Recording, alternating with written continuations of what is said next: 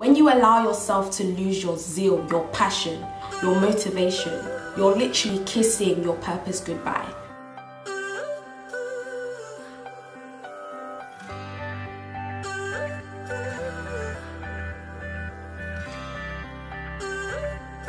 Hey guys, Happy New Year. Welcome back to Beloved Always. I'll stop smiling.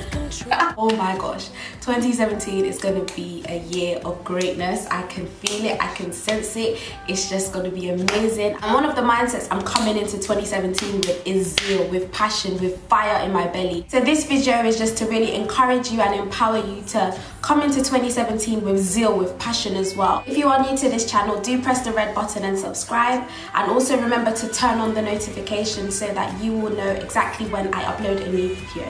So firstly, what is zeal? Okay, I'm going to read out to you the definition I got online because it actually got me excited. Zeal is great energy or enthusiasm in pursuit of a cause or an objective.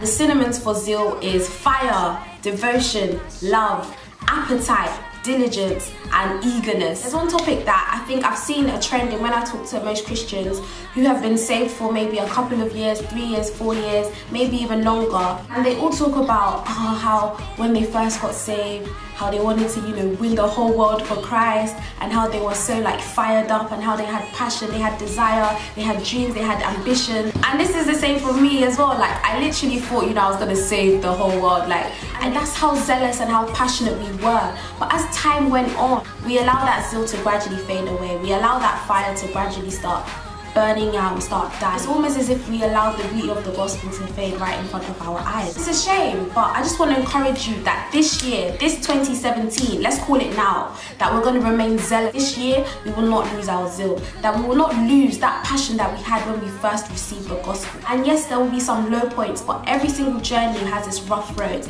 Every single journey has its valleys. Every single journey has its hills. But just like a flame in the wind, you need to protect your zeal to keep your zeal, or else it's going to be extinguished. 2 challenges I want to set you this year, and these challenges I'm also setting myself, so we're gonna be doing this together, because this zeal, this boldness, this passion, I really need it in different areas of my life. And as much as this video is for you guys, honestly it's for me too. This is something that I need a dose of. So the first challenge is to allow the joy of your salvation to be renewed every single morning.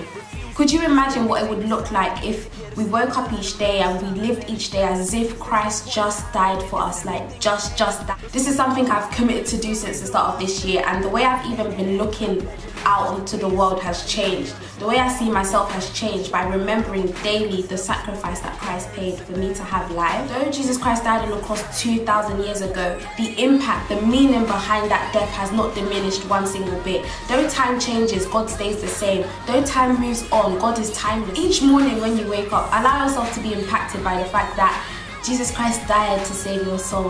He chose you, God chose you. There's millions of people in this world who have not come to the knowledge of Christ, yet you are one of them at this moment in time.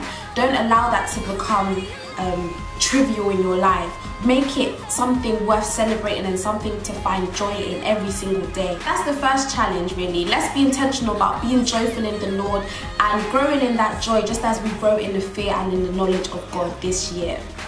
The second challenge that I have for you this year is to pursue your God-given desires and goals fervently. Those dreams and visions that you've had for a very long time can be brought to fruition if you stay aglow, if you keep burning, if you remain passionate and zealous about those dreams and goals. When doubt arises, like it will, because doubt will come, and it seems as though you can't accomplish this thing anymore, or it's too late, or you've just missed your boat, basically. It's in those times when we actually got to remember and learn to be like David, who encouraged himself in the Lord. This is something I learned in 2016.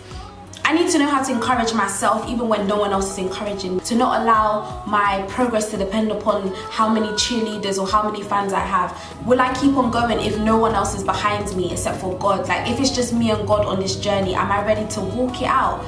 And learning how to encourage yourself even when you're in your lowest of lows, to pick yourself up, dust yourself off and keep on going, is what will take you to that next step. Be your biggest fan this year. Don't knock yourself, don't push yourself down. Be zealous in yourself and be passionate about what you want to do. The topic of fervence, do everything as though you're doing it for God. Like, remember who you truly serve. I think this says this somewhere in Colossians. I can't really remember what the verse is, but I'll put it on the screen.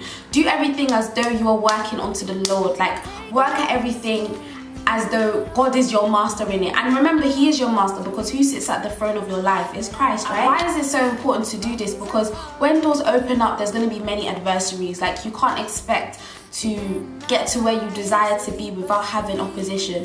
What does the enemy do? He comes to steal, kill and destroy. First, he wants to steal the joy of your salvation. Like, once he robs you of that joy that you have in the Lord, mate, trust me, once you lose your joy, once you lose, not happiness which is circumstance dependent, but the joy that you have within, knowing that you have a greater hope, knowing that your future lies in the hands of your Creator, once he can get that joy of your salvation from you, basically you're in trouble. Secondly, he wants to kill your zeal. Like, he wants to kill your desire to serve the Lord and to bring people to Christ. Once he can stop you from being on fire and being passionate about Christ and being passionate about your desires, he can stop you from increasing the kingdom. We're not meant to be selfish about our salvation. We're meant to be sharing our Jesus with every single person. So don't allow him to take away your zeal, your desire, your passion. Thirdly, he wants to destroy every single dream and ambition and purpose that the Lord has placed in your heart. If he can take away your dreams, if he can take away your visions, if he can take away your purpose, he's taken your destiny. And the thing is, the enemy does not have the power to kill, steal and destroy unless we allow him. Unless we give him that power over us, he's powerless against us. God has given us a fresh start. Not every single person made it to 2017. God is going to do a new thing this year in your life. God is going to do something great through each and every one of us if we allow him. So let's be fired up and just, my take-home message is to be strong, be zealous, keep being passionate, continue serving the Lord, remembering that your labor is not in vain, that everything you do, the Lord sees. Everything you do privately, he will reward publicly. So just keep on pushing, keep on driving. I'm happy I've got that off my chest now, and this is something I'm going to keep watching back. Like, this is going to be my quarterly review video. Like, Yinks, are you being zealous? Are you being passionate? Are you being strong? Are you being fire? Are you burning, or are you just like dwindling away like a flame? Thank you for all of my subscribers, for everything. Like, I really appreciate you guys, honestly, because it's in those moments where I'm at my lowest that someone will just comment on my video, or someone will send me a message and just say, oh, what you said really blessed me, and that just lifts my spirit. So I just want to say, from the bottom of my heart, thank you so much, and thank you for following me on my journey. I have a lot of things planned for this year, a lot of exciting things that I'm praying and hoping to achieve, and I just pray you continue to be blessed. And yeah, I love you guys. I actually do. I've not said it. I just do love you guys. I love each and every one of you. People from Scandinavia, people from Poland, people from the United States, people from Nigeria, people from Singapore, people from Italy, people from everywhere. Like, you guys, it's like a family online, isn't it? So I just want to appreciate you guys and just say thank you so much. And yeah.